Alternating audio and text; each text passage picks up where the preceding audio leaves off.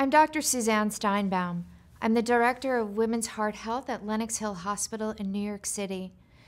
For many years, I've been spokesperson for Go Red for Women through the American Heart Association, speaking to people across the country about risk factors for heart disease.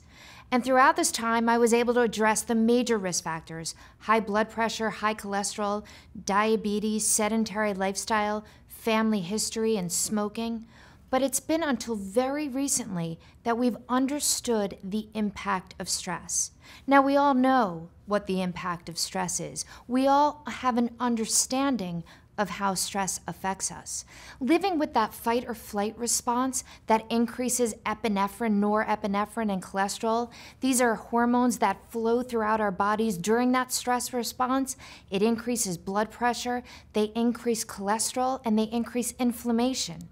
All of these things lead to high blood pressure, lead to plaque in the arteries, and that, in turn, is what leads to heart disease. Now that I can address stress as a major risk factor for heart disease, I get to do something about it. When I prescribe a statin that can lower cholesterol, I'm happy when I get efficacy of treatment at about 30%.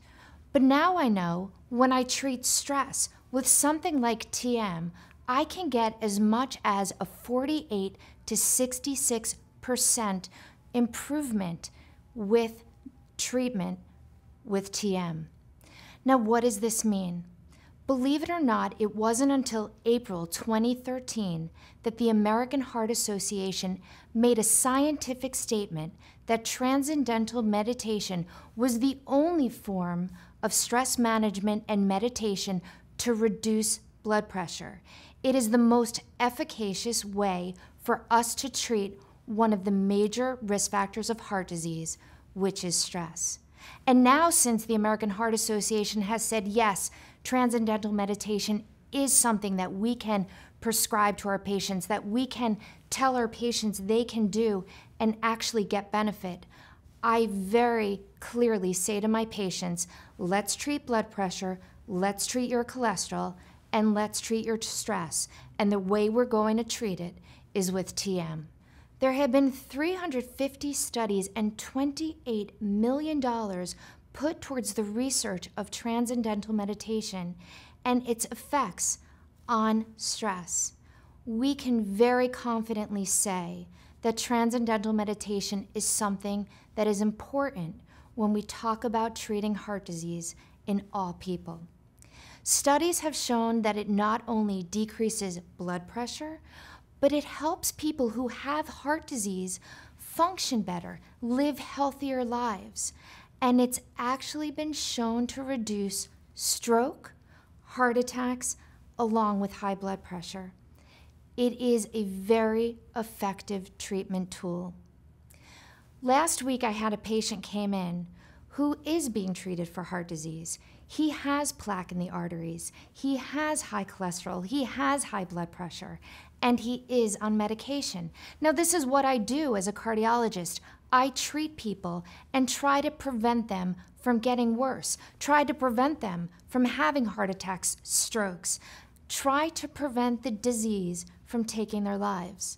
Well, here this gentleman, under so much stress, all of a sudden he started eating, gaining weight, his blood pressure is going up, his cholesterol is going up, and he comes into my office. Doctor, can you help me?